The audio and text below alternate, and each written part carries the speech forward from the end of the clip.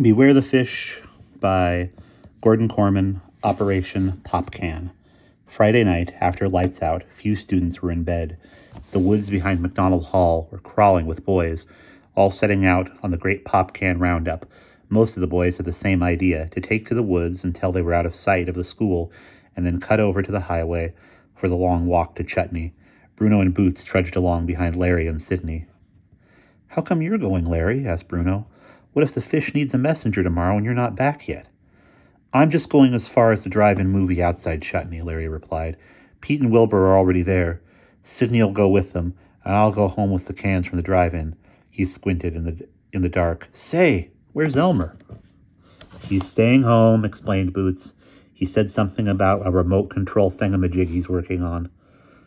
"Where are you guys going?" asked Sidney. "Oh, we're going to Toronto," Bruno said airily. Boots was worried. "Bruno, Toronto is awfully far.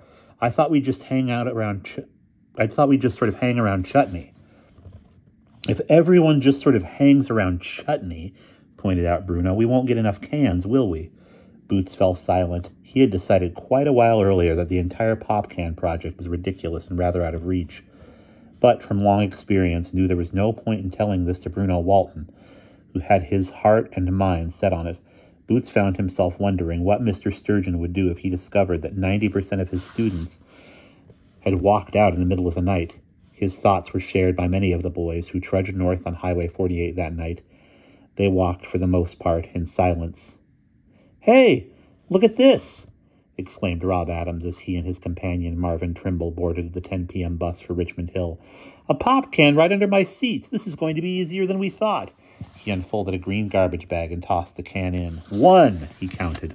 "We're really on our way," commented Marvin dryly as the bus pulled out. Sergeant Harold P. Featherstone, Jr. reclined in the front seat of his old Volkswagen Beetle, sipping the last few drops of a can of ginger ale and watching the late-night movie at the drive-in. His stomach rumbled loudly as he got out of the car and headed for the snack bar. From out of the darkness, Pete Anderson appeared. He reached up for Featherstone's pop can, shook it, and finding it empty, tossed it into his bag. It clanked against many others. 5 minutes later, Featherstone returned, carrying a hot dog and another drink. He noticed two things. His pop can had disappeared, and the man in the car directly behind him, though disguised in a trench coat, a hat, and dark glasses, was unmistakably the mysterious man from room 14. Featherstone was now sure that the long-nosed man was working for the Fish, and that Operation Popcan, whatever it was, had already begun. "Nothing in here," echoed Perry Albert's voice from the depths of a garbage can.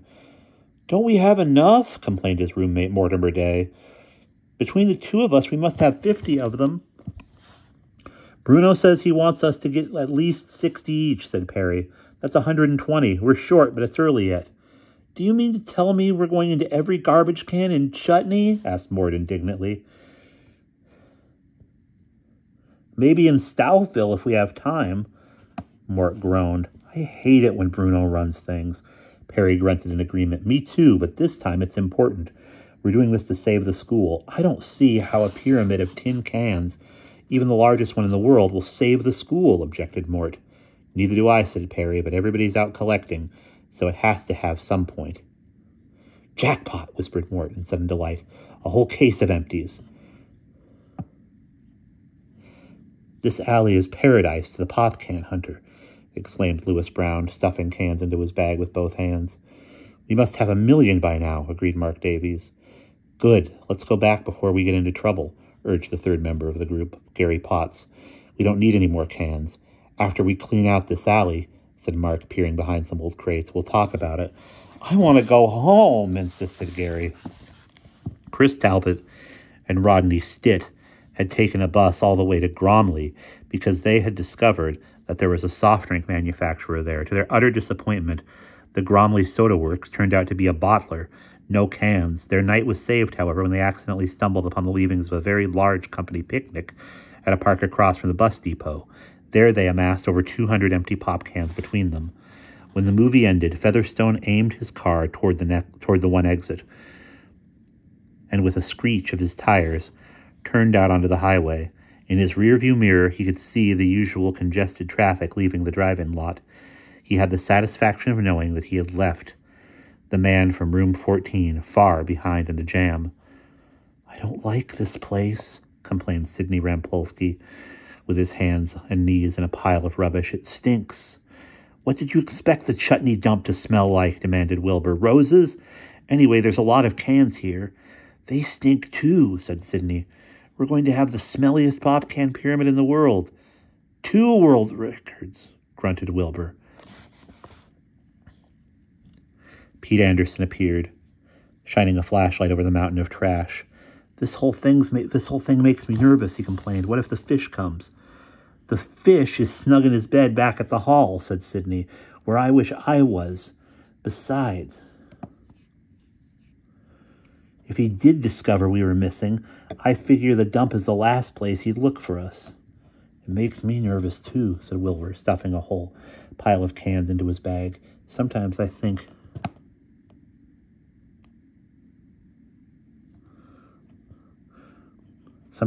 we're nuts to do what Bruno tells us."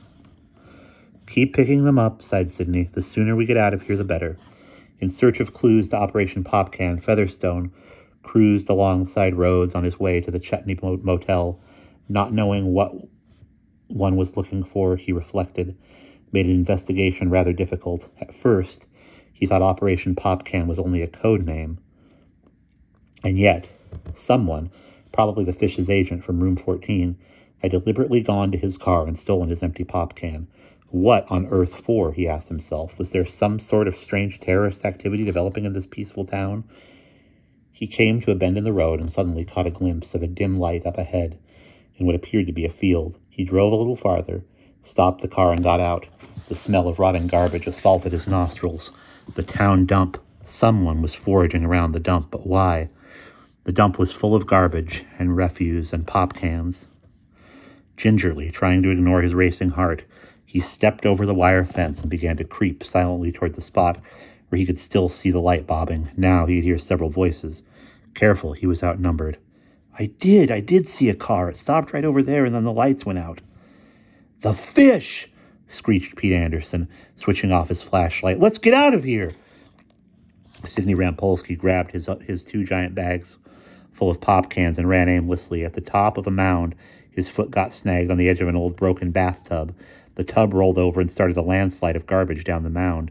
Panic-stricken, Sidney looked down and saw, 7 feet below him, a white face with 2 hands held up in front of it in a futile attempt to ward off the avalanche.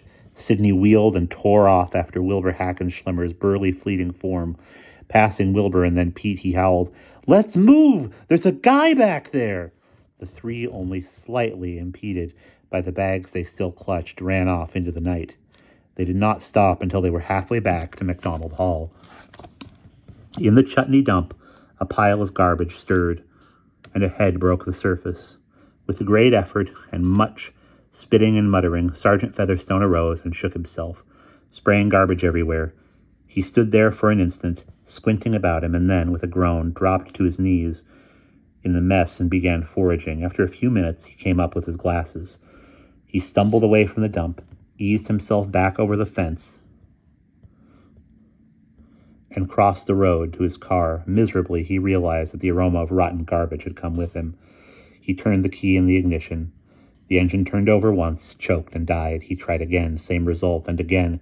He checked the gas gauge, empty. He tried to picture his police training manual, but could not recall a page dictating what an officer should do when he finds himself covered in garbage in the middle of nowhere with an empty gas tank. He began to walk toward Chutney, passing the time by making a mental list of the many unpleasant things he had in store for the fish when he apprehended him. "Notice," read Jim Duffy, "beginning September 20th, there will be no transit service between the hours of 1 a.m. and 6 a.m. "Terrific!" exclaimed Fred Johnson, resting his head against the bus shelter. "We're stranded in beautiful downtown Stouffville. Call me a taxi, or better still, a truck. We can't walk all the way home." "We'll just have to wait until 6, sighed Jim, "and while we're at it, we may as well pick up a few more cans." Fred groaned. "Wait till I get my hands on Bruno Walton." Just before dawn, a group of 15 boys crept onto the McDonald Hall campus, each carrying a large bag full of cans. They stole across the lawn to the abandoned Dormitory 3 and opened the main door. John Oak stepped inside. "Wow," he whispered admiringly. "Look at this." The dormitory hall was lined with neatly stacked pop cans already stretching past 2 dormitories. The stacks were 4 cans high. Their metallic surfaces glinted in the dim moonlight. "We'll have to stack ours too," John whispered to the others. "That's what everyone else is doing." To set a good example, he began placing his cans one by one in a neat stack with the others. "How many do you think we got?" whispered someone. "About 1 billion, about 500, probably a few thousand. A lot more than any normal person would want. My feet are killing me. I don't think we have enough." "Don't worry, there's lots more coming." "My feet! Your feet! My back!" Their cans already neatly stowed away, the boys headed for their rooms to catch 2 hours of sleep before breakfast. Dawn found Bruno Walton and Boots O'Neill in Toronto's High Park because, as Bruno put it, it's right in the middle of the city. There are picnics, school field trips, office workers having lunch. There must be millions of pop cans. And there were. The trash baskets were piled high with the previous day's leavings, since the cleanup crew had not yet come on duty. "We should have brought more guys," exclaimed Bruno enthusiastically. "We could get 32,000 cans just from this park." "Who else would be stupid enough to come all the way to Toronto?" moaned Boots, yawning hugely. "How are we ever going to get all these cans back to the hall?" "Oh, that's the easy part," said Bruno, tossing 3 cans into his second bag. "Via the art gallery at 4 o'clock. "Scrimmages?" asked Boots in horror. Bruno shrugged. "They're going to have 2 or 3 buses. Surely they'll have room for little old us." "Bruno, we've got 2 huge bags of junk apiece. How do you figure we can just slip onto one of their buses unnoticed? Miss Scrimmage is bound to catch us." "The girls will all have big bags of junk too," said Bruno. "Don't worry. I'll look after everything." "I'd rather take the bus to Chutney and walk back to the hall," said Boots hopefully. "Well, let me put it this way," said Bruno. "You have enough money either for bus fare or for lunch. Take your choice." He smiled engagingly. "And Miss Scrimmage's buses go for free." Having spent a full 2 hours in the bathtub, Sergeant Featherstone then turned on the shower for cover noise and began to record his report. "Investigation Fish. Field Report Number 4. Sergeant Harold P. Featherstone, Special Division, reporting. Last night I managed to elude the Fish's agent from room 14 and pursue my investigation in secrecy.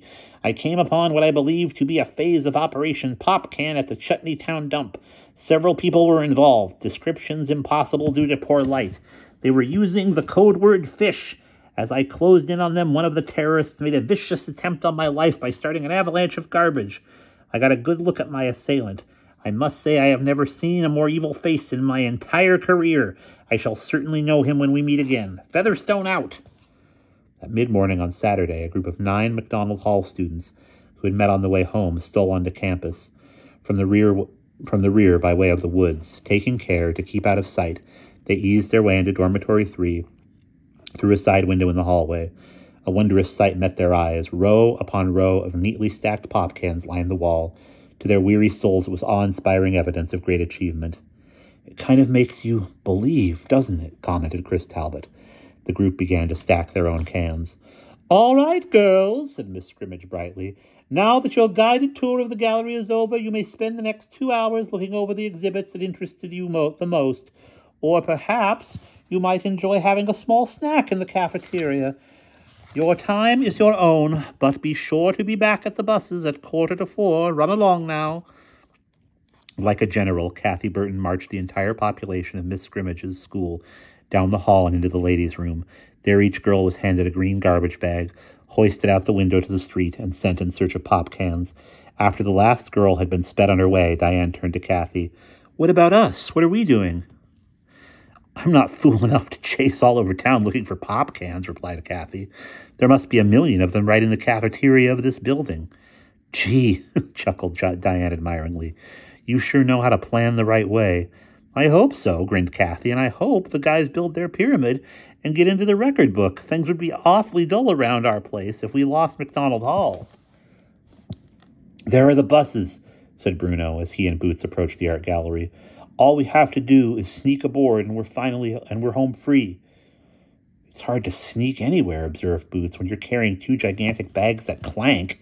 Would you mind telling me how we're going to do it?" "Easy," said Bruno. "We wait for the girls and we all clank on together." On cue, a line of girls began to stream out of the building. Bruno and Boots quickly ran over and merged with the crowd. Spotting them, Kathy and Diane pushed their way over. "Hi," said Kathy. "Want a lift?" "Yes, please," replied Bruno, grinning. The line stopped.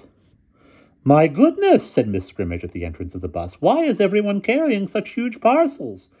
"Souvenirs, Miss Scrimmage," piped Bruno, falsetto.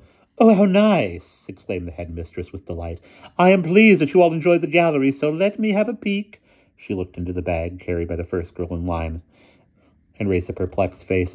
Splendid," she said dubiously. "All right now, girls, everyone on the buses." They all filed on, Kathy and Diane keeping Bruno and Boots well hidden.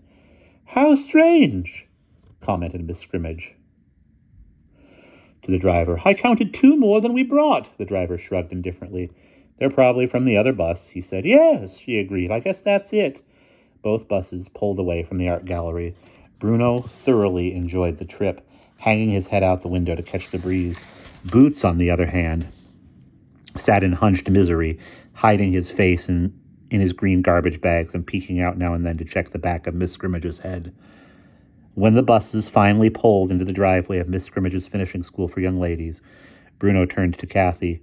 "You'll have to take our stuff," he said. "We'll never get across the road with it now. Leave everything in the orchard. I'll send a crew over to pick it up tonight around midnight. Come on, Boots. We'll have to go out the emergency exit and take off across the road." "But," Diane protested. She was too late. Bruno pulled the lever and kicked open the door. The bus exploded with a loud alarm buzzer. Bruno grabbed a shocked Boots, and the two shot across the road to their own campus, leaving chaos and confusion behind them. "Who did that?" shrilled Miss Scrimmage. Nobody answered. "I tried to tell them," Diane whispered to Kathy, who was laughing too hard to reply. "Who did that?" repeated Miss Scrimmage. "It must be defective," called out Kathy finally. "It's a good thing somebody didn't fall out on the way home." "Quite right," fumed Miss Scrimmage. "I shall complain to the bus company." "I'm glad to see we're all present and accounted for," said Bruno at the dinner table. "Barely," muttered Wilbur. "Some guy was after us at the dump," said Pete. "If it hadn't been for Sidney's quick thinking, we'd have got caught." "Quick thinking, my eye!" retorted Wilbur. "It was clumsiness as usual." The boys broke into a confused babble of complaints about their experiences on the hunt, all directed at Bruno Walton. "Most important," cried Bruno over the din. "Did you guys get a lot of cans?" "When you see Dormitory 3, said Larry, "you'll freak out. We've got them stacked 4 high, and they take up the first 9 doorways. I didn't think there were that many cans in the world." "Scrimmages has a lot too," said Boots. "We're all going over there to get them tonight," Bruno added. "Count me out," chorused everybody.